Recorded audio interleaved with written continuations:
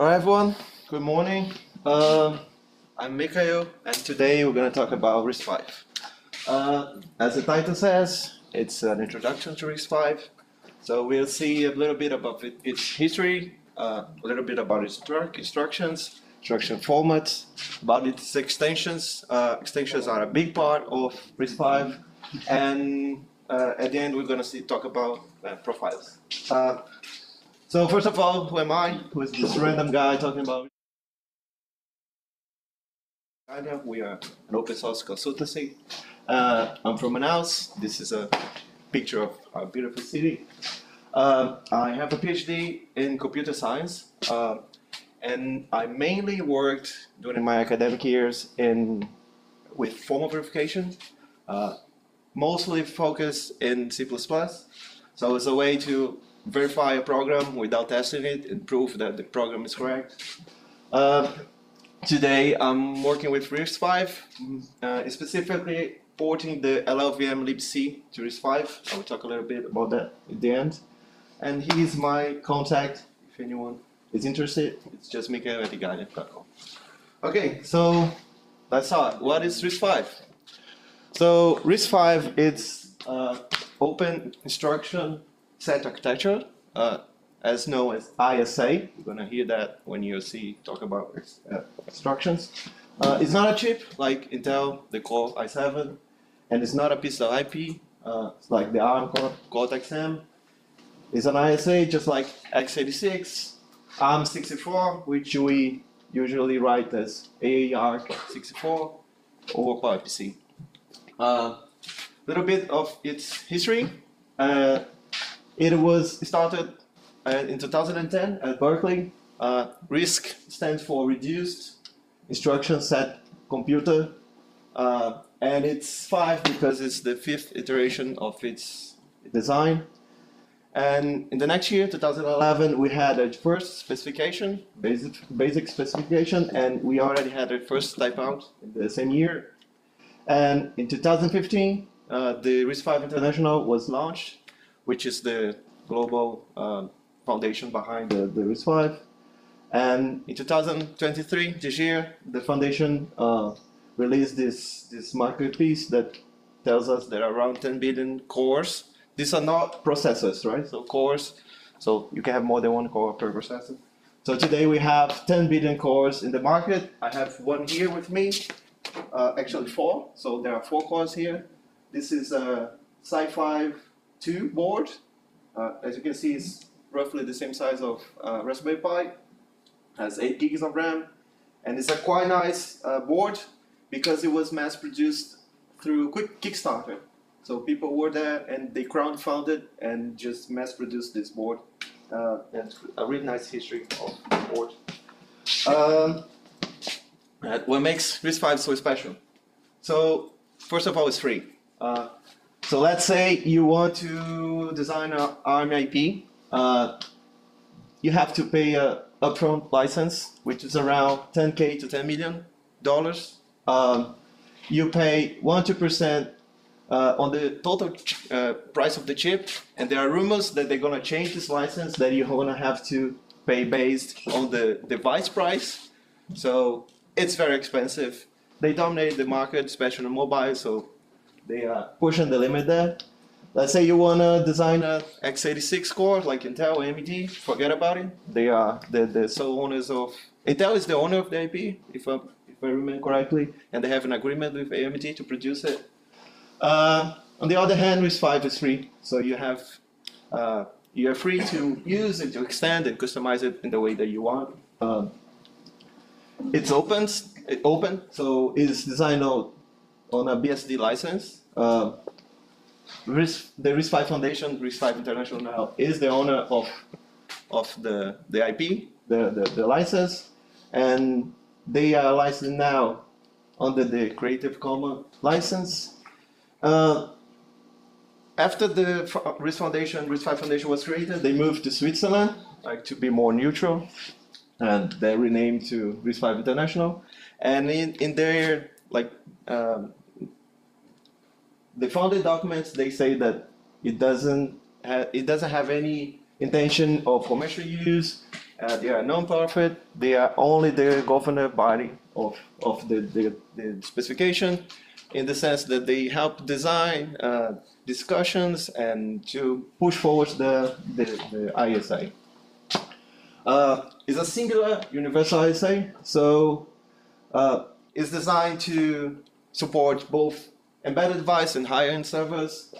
It's designed to all the microarchitecture styles, so you have in-order and out-of-order execution, you have single-use, superscalar, and it's designed to be extended for more specific use, so like AI-specific, graphics, etc. It's a fresh and a new ISA, and I think the most important part is that it's simple, right? It's modular, we're going to see that later, but it's really nice that we have a simple ISA.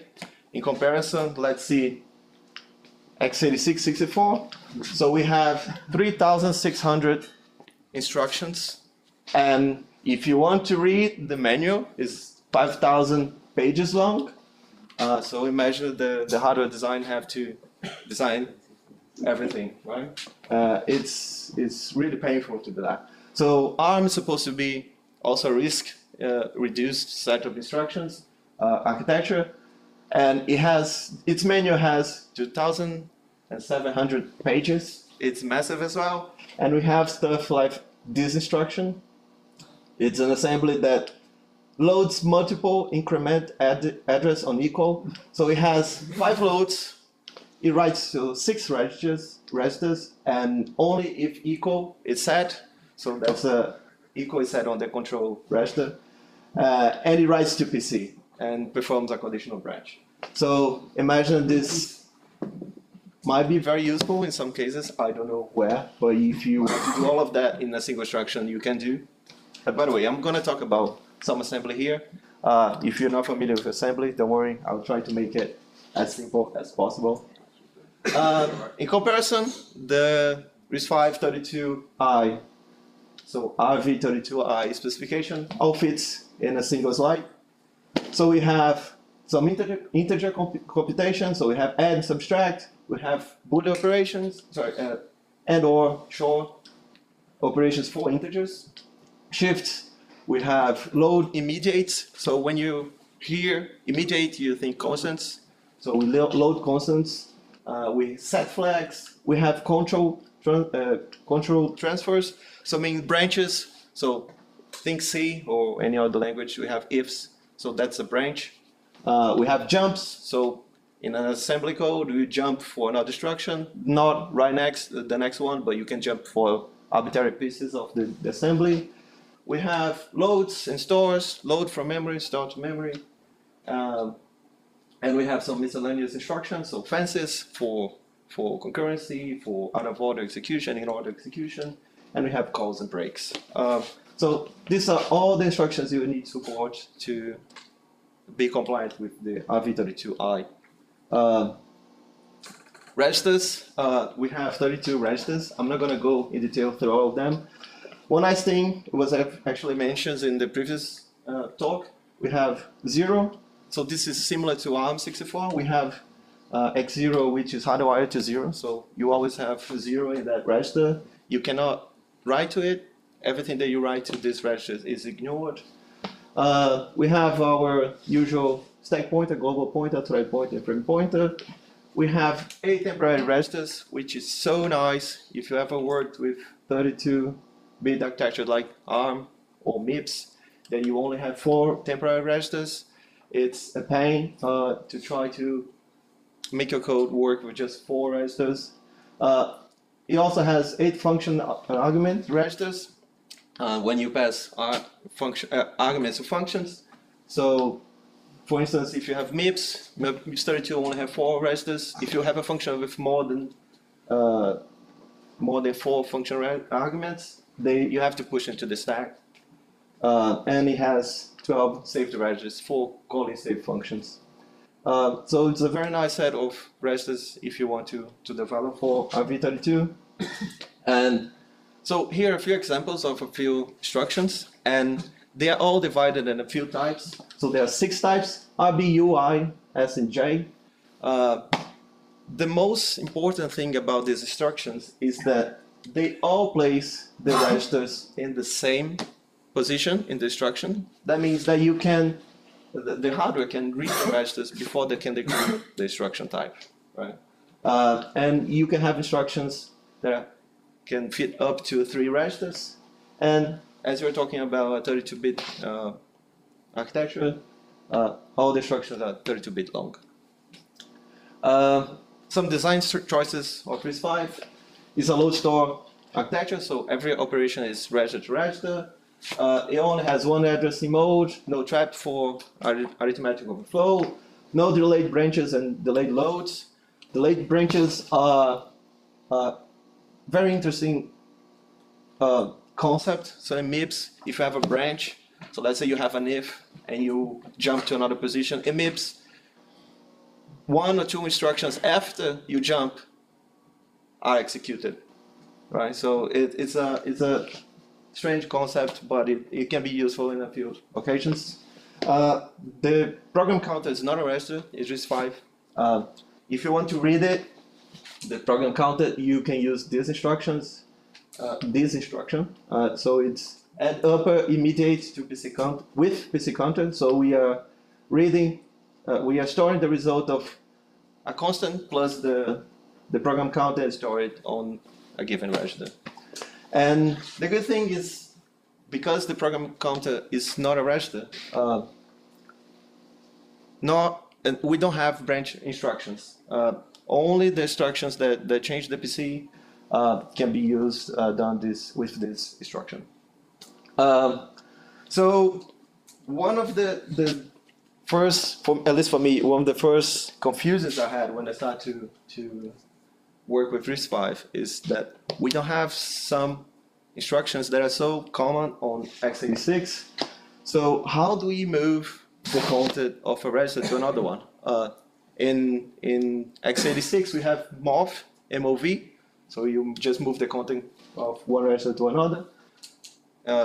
Very high abstraction, but consider moving the content of a variable to another one, assign a variable to another one. So anyone wants to take a guess on how we do this move, how we move the content of a register to another one? Add 0. Please comment. What? Yeah, do add 0. Yeah, great. That's actually what we do. That's a great. So you win a T-shirt because you got answer. You. No, I I'm not gonna give it to you because the experience. So that's good. so you get a T-shirt. Okay, another question. How do we branch with equal to 0? Yeah, but. Yeah, that's the question was not very clear, but we don't have 0, right? We have register to register operations, so yeah, you get a T-shirt too. There you go. Okay, another question: how do you negate a register? So we have a value inside the register, and how do we negate it? No, you already answered. Anyone wants to take a guess? No. XOR. We do a sub and 0, right? So and then we saw the content again on the same content. That's how we negate it. Okay, last question. How do we jump without saving the return address? This is more complex.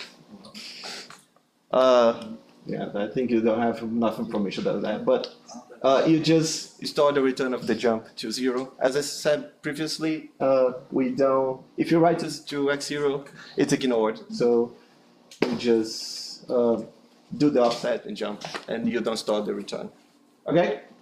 But we also have, like in the assembler, we have some pseudo instructions. Even though the ISA doesn't have these instructions, we can write them, and the assembler will generate the ones that we want. So we don't have MOV, but we have MEV, and the assembler will just generate this for us. We can branch equals 0 and not use 0. We have nag to negate the variable. Yep. How do you make it floating point operation? Oh, so the RV32i doesn't have floating points. We're going to talk about that later. Mm-hmm. Right. So we have other flavors of RISC V. We have RISC RV64I, which introduces 64-bit registers and 64-bit addressing modes. And we have new instructions for words and double words. We have RV128I, which today I don't think we have any hardware for that. I think if you read the RISC V specification, it says that the top computers in the world today use 50 bits for addressing mode, but they project that by 2030 we're going to need more than 64 bits to address memory, so the exascale supercomputers, and so that's why they already have it on their specification. And we also have the RV32 and 64E, which stand for embedded, and as the specification says, I'm sorry, it's too small. We have 16 registers instead of 32, and if you have the encoding for the other registers, it's reserved for specific use. Okay, so this is basic RISC V. We only have integers, we have load stores, all of those instructions that I mentioned. And the good thing about RISC V is that we can extend it, right? So let's say we want to multiply that and divide. We don't have that in the basic specification. And so we have this extension that we call M that adds divide and multiplication extensions. It adds some new instructions. So we have mul, age, div, and rem. So you multiply instruction integers. You get division, you get a quotient and reminder. And the good thing is that the core, the specification can choose to implement that. So that's the beauty of RISC V. You can choose to extend your core, your design to support these instructions. And if you do, now you don't call it RV32I anymore. It's called RV32IM. So because of the new extension. Let's say you want to use floating points. So there's an extension for that as well. It adds new floating point. Oops, what happened? We have new floating point registers and floating point instructions, and it's a nav extension. It adds float add, sub, mu. It adds fuse multiply add. It adds square root.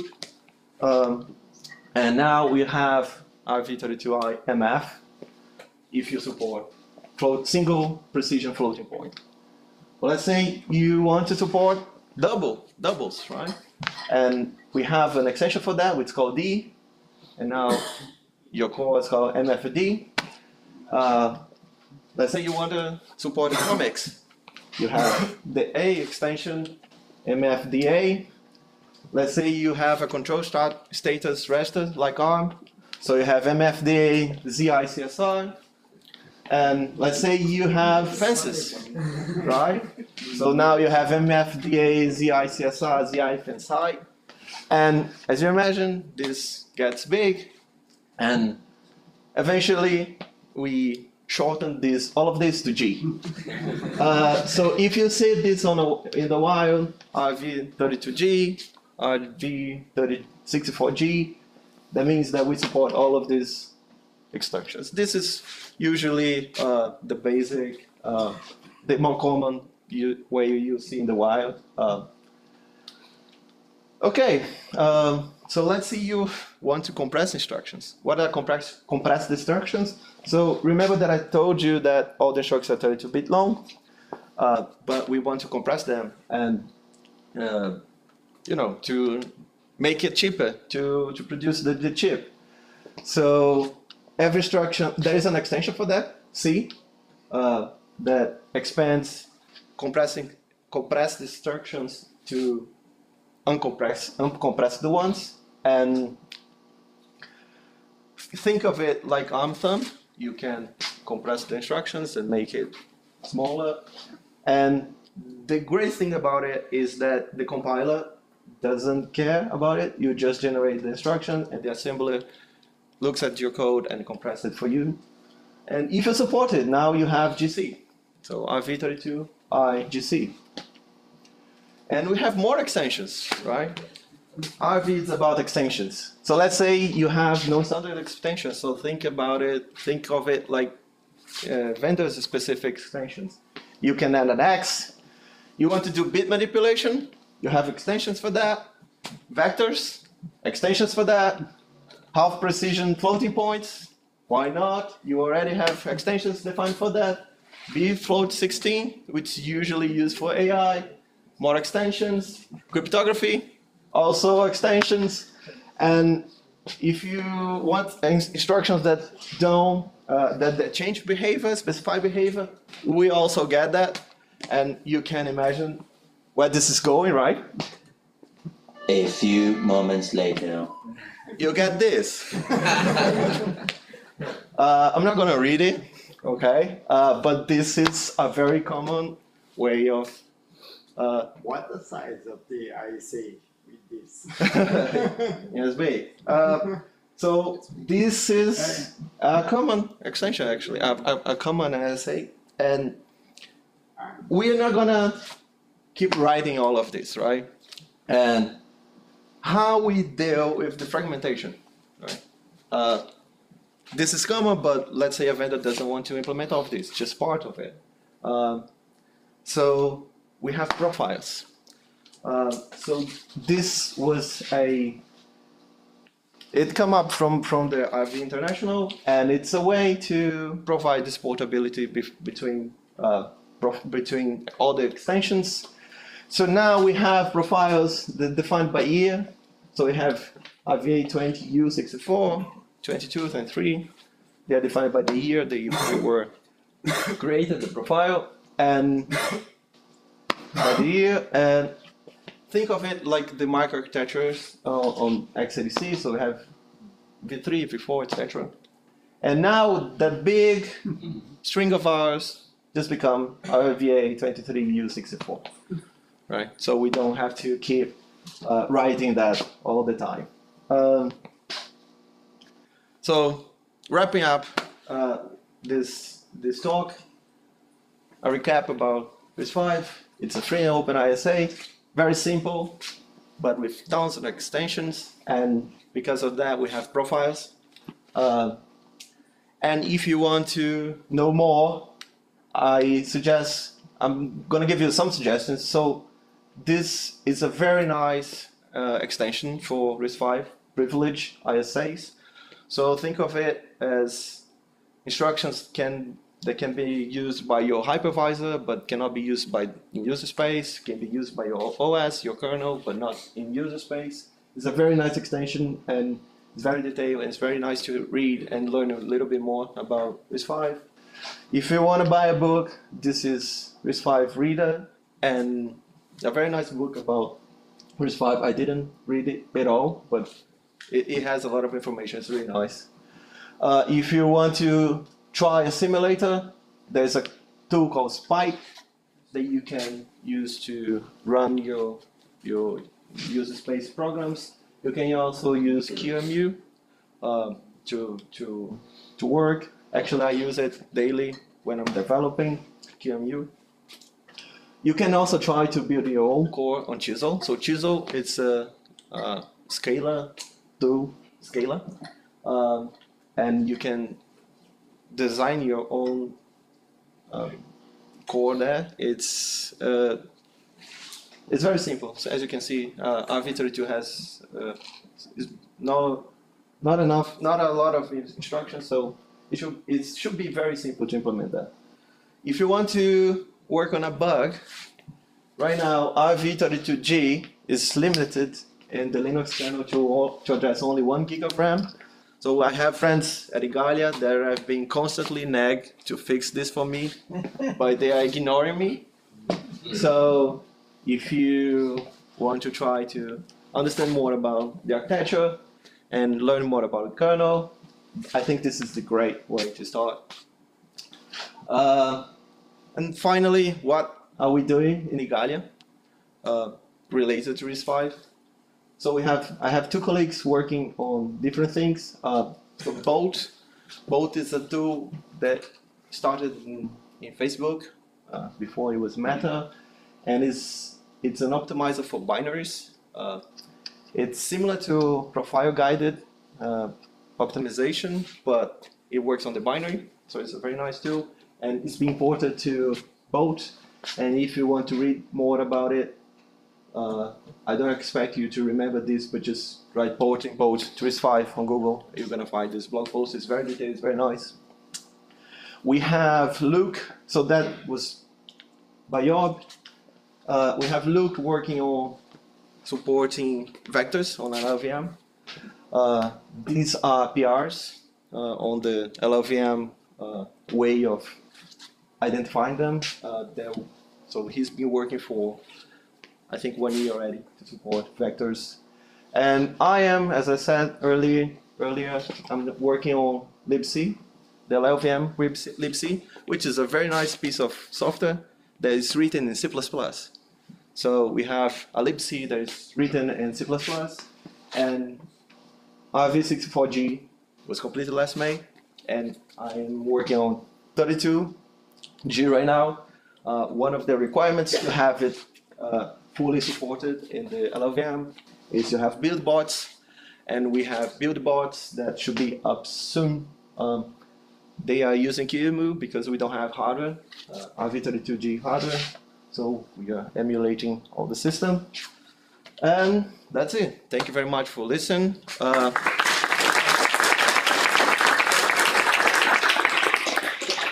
Any questions? Yep. I mean, one of the issues of having those extensions guaranteeing that software developed generically will run on all boards or implementations. And how is RISC V guaranteeing this is happening with so many different? Yeah, so the thing is, the RISC V doesn't guarantee it. Yeah, I'm saying RISC V. So the vendor has to give you the profile. But yeah, that's a good question. There's a thing called feature detection on the hardware, so you can check in runtime what's supported, and you can have your code with instructions that are supported, and you just jump for them when you need it. Let's say you have a piece of code that does vector operations and another piece of code that doesn't do them, and when you start the program, you read the features of the processor, and then you jump to the piece of code that is supported. Yes, it will increase the size of the binary, but what about more fundamental features like floating points? Yeah, so as I saw in the wild, everyone supports the G extension. So you're guaranteed to at least have floating points, doubles, integers, and whatnot. Atomics, fences. Profiles are a very new thing, and I think it's the first time I saw a profile in the wild. It's LuaJIT. I don't know if you heard of LuaJIT. It's used on NeoVim, for instance, and they define that your hardware needs to be compliant with the RVA 22. So you also have software that defines the minimal requirements, otherwise they will not run. Just to answer the question from last, there is a RISC group called Unified Scumber. They are writing how the extension or instruction is going to be identified when you start using a given chip. So there, it's a mess, but they're going to define that. That task group started 3 years ago, and died, and they are returning right now with a new chair and vice chair. So they're going to define that by the end of the year. Cool. Yeah, so for instance, I was working, before I started work on libc, I was working with WebKit, and we do JIT there. And so we just basically support RV32G. Even if your hardware does, I don't know, vector cryptography stuff, we just don't generate instruction for it. Yeah, but then you lose performance. Yeah, at least you don't crash, right? Yeah. Yep. Yes, my question is if you have an idea, you can give us an idea of which boards are out there, what are industry using? Yeah, so you can get one of the Sci5 too. I think it's around $100. I bought mine like 6 months ago. It's a Chinese website, Yonggi Jung, You Yonggi can buy Jing. on, Yeah. Allnet, a website called Allnet in China. They sell all kind of Okay. hardware. Yeah, this one I bought is like $100, and it's not as cheap as the Raspberry Pi, but you can find them. We have more, like, we have these Star 5 producing those kind of boards. We have Sci-Fi doing more boards. Oh, yeah. Sci-Fi is going to. This is stuff. This- Mine this is is sci-fi. Sci-Fi. Mine Yeah. is sci-fi. Sci-Fi, they sold out all their boards when they launched. We have Intel working with Sci-Fi to produce a more capable board. That's under discussion about when they're going to launch it. That's going to be called Force Creek. We have a startup from China called Milk 5. They have, say, the best desktop right now is a RISC V based desktop that allows you to put up to 128 gigabytes of memory. Has a 10 gigabytes. I think they are producing a tablet now, right? Yeah, we have tablets. Yeah. We have a laptop. Laptop's very expensive right now. Yeah. It's using a RISC V core made by Alibaba or the T-Head, the lab with Alibaba that's USP. It costs $5K right now, so we don't have a lot. Yeah, and the majority of the companies we have RISC V ecosystems are producing IPs. So others can you can buy chips from Alibaba today and from others, but not that much yet. Now you can buy device like Esperanto AI from it's a Europe-based company. They created a kind of PCI card with 1,000 RISC V cores that you can buy, put in any kind of board, and start doing AI inference. All the NVIDIA's GPUs contain RISC V cores, so you can play with that if you will. A lot of your wireless device that you use to your existing users are using RISC V. So usually, the easiest way to get started is buying this kind of board. We also have a friend developing a Yeah. RISC V RT32. We have, the easiest way is using those kind of boards, or that are, you can build kernel on them. I do build kernel on those kind of boards, so you can do anything you want. You can even, for that specific board, you can install Debian, Ubuntu, the latest Ubuntu, 23.4, and Fedora, I believe. Yeah. So it's all running. Arc as well. Yeah, so you can, a lot of operating systems there. Yeah, the one I have at home, I do all my testing and in the hardware, not the 32-bit because I don't have it, but the 64 one, I just build LLVM, Ubuntu image in the board and just run. It's not very fast, but it's the actual thing running, so you get better results. Servers coming soon. We now have those kind of companies that integrate hardware looking for RISC V. So at some point, by the end of this year, beginning of next one, more powerful servers will be available. The bottleneck today is the availability of chips. So we have companies producing, but there's no guarantee that they can provide a huge amount of chips yet for those companies. Things are flowing. Brazil is producing one. Brazil, there's a group of 5 universities in Brazil working on define a new chip for RISC V. Things work is going on, so at some point we can have something. So Rafael is from the RISC V International. Yes, sir. Yeah. And if you're a student looking for an internship, just ask him. Well, yeah, we have a lot of programs. We have programs with respect to that we pay students for 3 months, so $6K US for 3 months. So we basically work with me on a lot of different projects that we are not moving that project.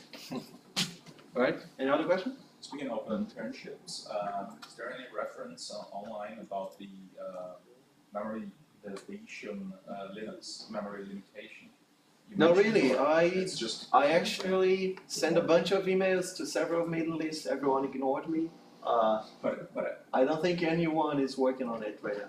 but no, I mean, yeah, I guess I'm asking for those references, like the threads that the students could.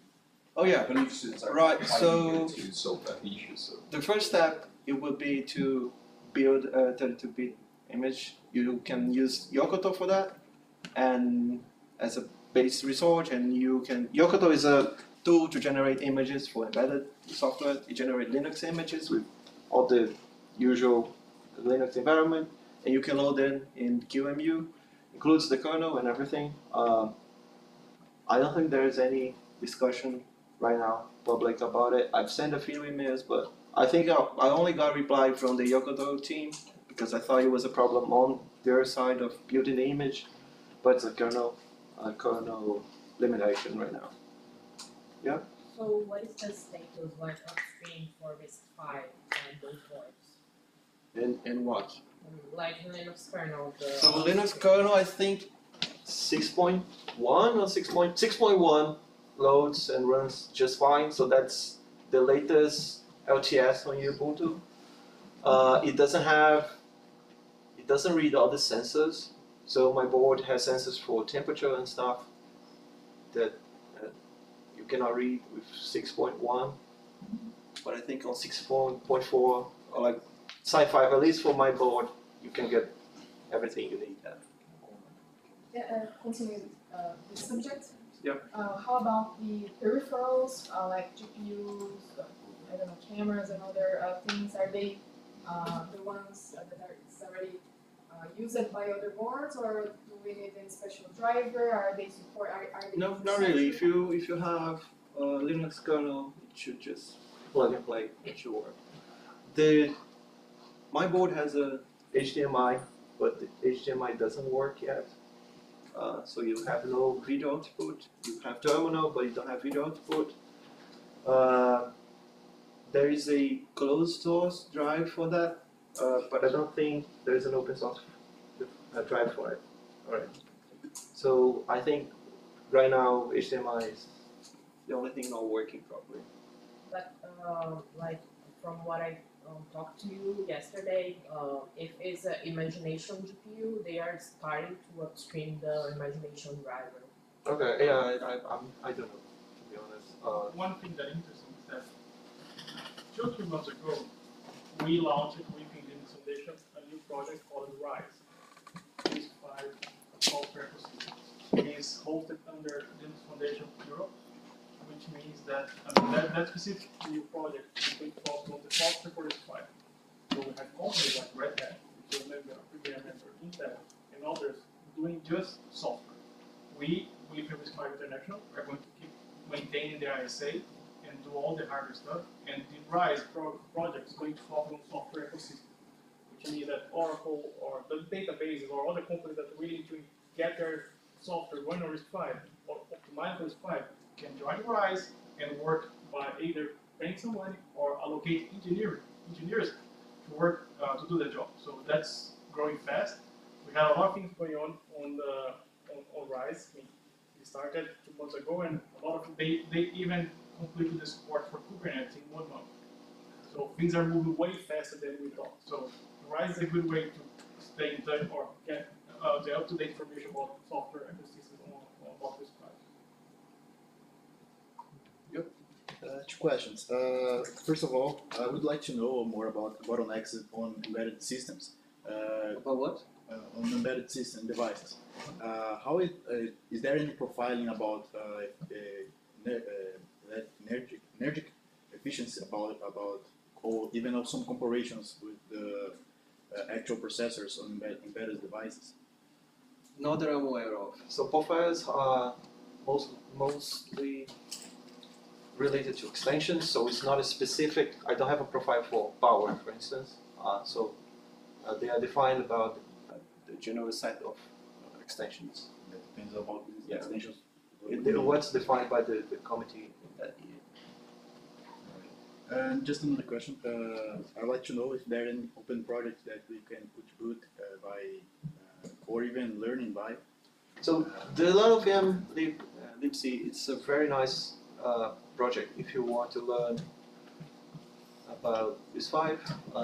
There is very little assembly there. It's written in C++, but you can learn about the structure and how we do, for instance, startup. How do you do CRT0 on a program?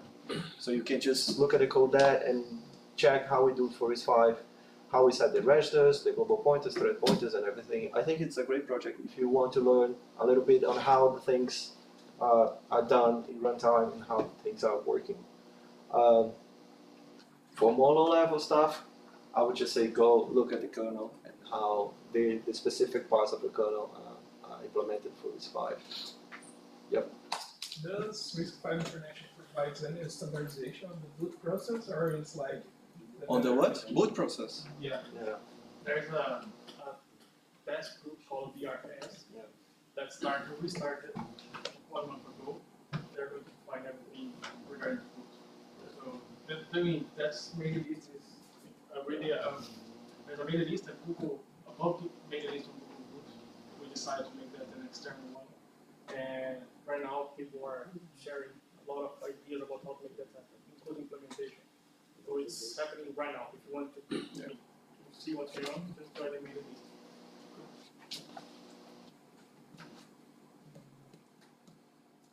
Okay, any other questions? All right, we're done. Thank you, everyone.